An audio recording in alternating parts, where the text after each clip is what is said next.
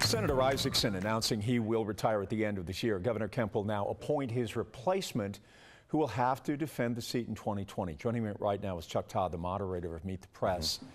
Johnny Isakson is the last of his kind, Chuck, not only in the U.S. Senate, but American politics. You know, a common sense kind of guy who reached across the aisle, someone who would argue with you and then say, you know what, let's go have some cocktails. And then say, how can I help you in your district? How can I help you in your state?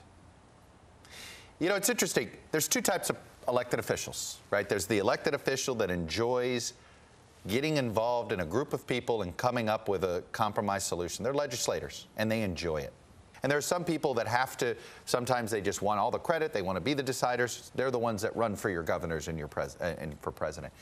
And Isakson is one of those guys that, you know, you hope, you know, the Senate is not filled with a bunch of people that love legislating.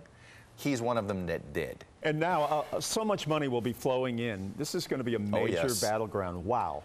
Congratulations. What I would say is that for every owner of a TV station or a digital publication in the state of Georgia, congratulations. This is the decade now, a decade that Georgia will be a battleground state. I mean, if you look at what's happened now, 2 Senate seats this time, obviously the demographics are show that it's going to be competitive in the presidential.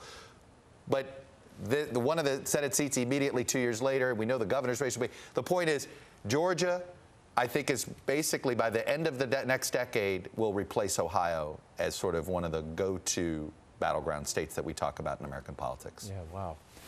Hey, Chuck, thank you very much. Have a great Labor Day weekend. We look forward to seeing Meet the Press you too, on buddy. Sunday, as always. Thanks.